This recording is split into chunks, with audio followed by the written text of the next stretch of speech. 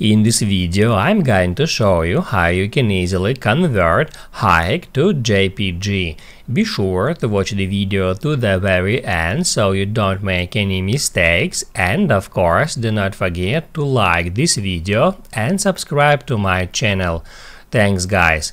So let's get started, and first off let's check the properties for that file. As you can see, the file has HEIC file extension, and now let me show you the easiest way to convert it to JPG.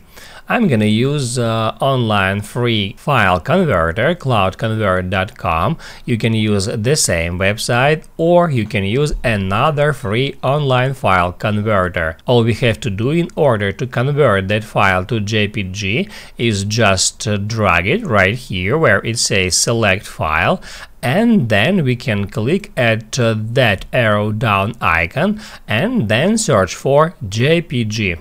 It is located right here, but we can search for it in that way.